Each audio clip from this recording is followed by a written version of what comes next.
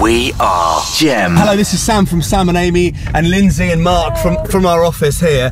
We are trying to find the bus. In fact, we think this is it. It's the number 44. I am apparently on the side of that bus in my TwinLakes Beach promotion in my shorts. We can almost see the side of it now. But is that it, Linz? It looks like it is. I think it's the bus. Hang on. That's not what I just think I saw what was written on the side of it. I thought we were saying Sexy Sam is the new face of the TwinLakes Beach. I didn't say that at all. I need to get out and investigate.